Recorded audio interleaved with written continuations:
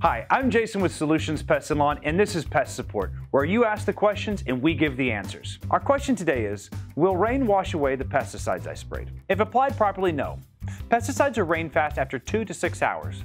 Now, what does rain fast mean? No, there's no such thing as rain slow, so you don't have to ask. After application, if the product has adequately dried or has been absorbed by plant tissue, the product will still be effective after rainfall. For instance, if you're applying a pesticide that has a 90-day residual and you apply it on a Tuesday, and then it rains Wednesday and Thursday, there's no need to reapply that weekend.